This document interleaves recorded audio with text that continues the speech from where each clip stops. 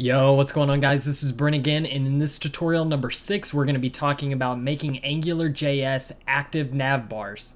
So for you guys that have been following the tutorial videos, I just wanted to show you how I've refactored some of the code. So basically, we have three new controllers: a daily dose controller, a profile controller, and a submit controller. Our partial views correspond with those three controllers. So we have a daily dose HTML, a profile HTML, and a submit HTML. And then if we go to our view in our home EJS file, we can see that we have a daily dose link, a profile link, and a submit link. So the premise of this video is, if you can look here, you can see us navigate around, but our active navbar link never changes. So in this video, we're actually going to show how to use ngClass to change the active navbar link.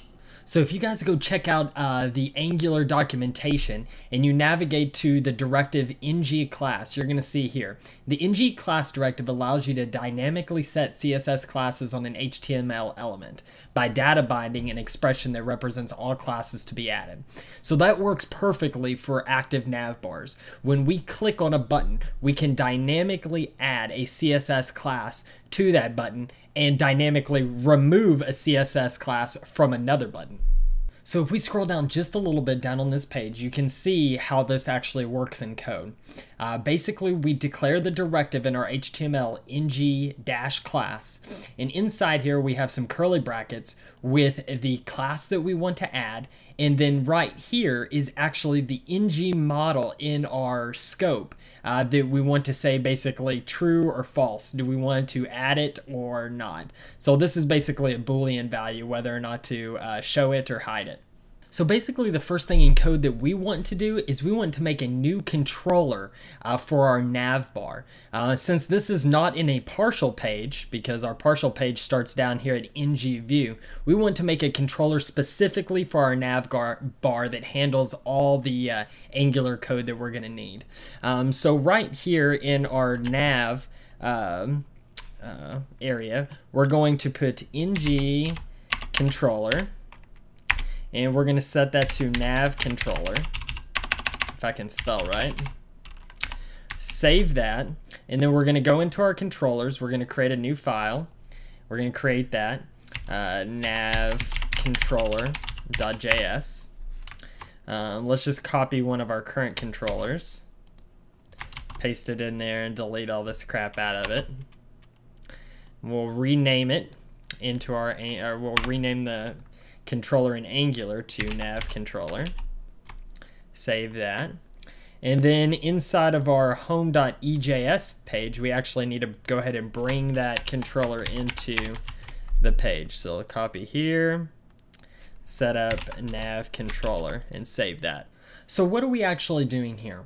When we click on this button, this link in the URL changes. And when that link in the URL changes, we want to update the CSS class. So in order to watch this, we need something in Angular that will be able to parse the URL.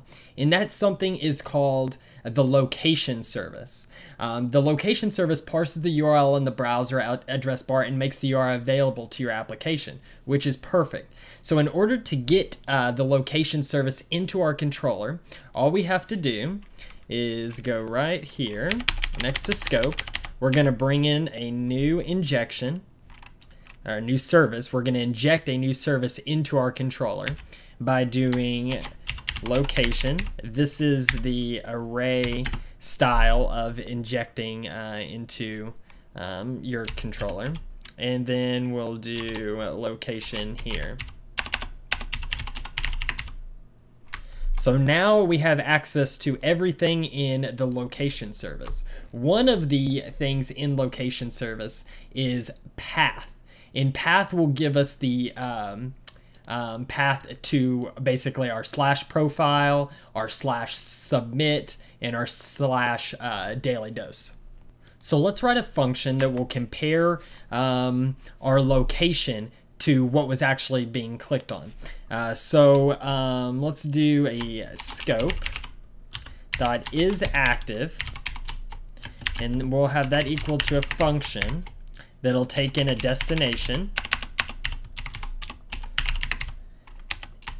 And then what we'll do is we'll return a Boolean value whether destination equals our scope dot path.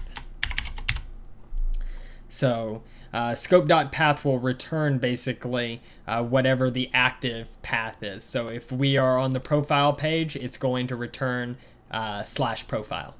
Okay, so now that we have our controller taken care of, we need to go to our home.ejs file and edit the HTML to include our ngClass instead of our regular class. So we're going to go ahead and remove this class, which is active. Let me go ahead and show you what that actually does. If we go to our cover.css file here, you'll see that active basically adds a border bottom color of white and stuff like that. So that's the class that we're going to be changing in our ngClass. So let's go ahead and add ngClass, and that'll equal single curly braces.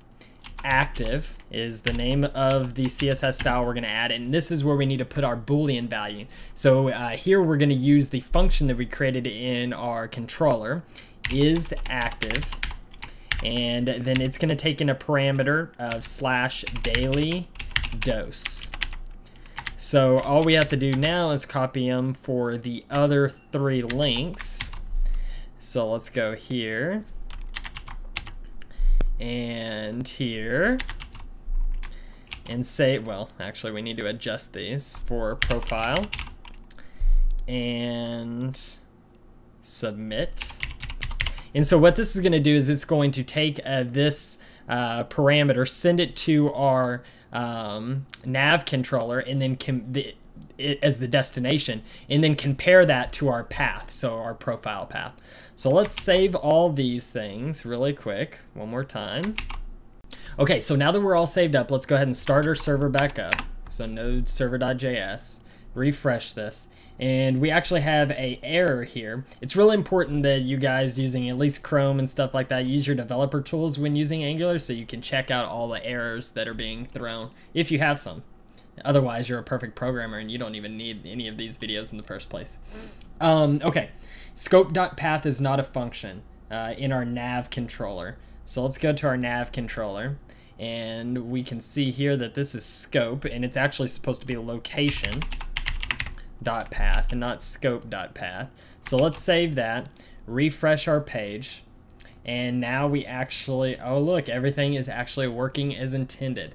So now each time we click on a link, it compares the active location path to the link that we've set it to, and then changes the CSS styles using ngClass dynamically. So that's it for this tutorial, guys. I hope you enjoyed it. I hope you learned something from it. If you have any questions, comments, or concerns, go ahead and post them in the comments below. If you like this video, you want to see more, go ahead and hit that subscribe button. I greatly appreciate it, and I'll catch you guys next time.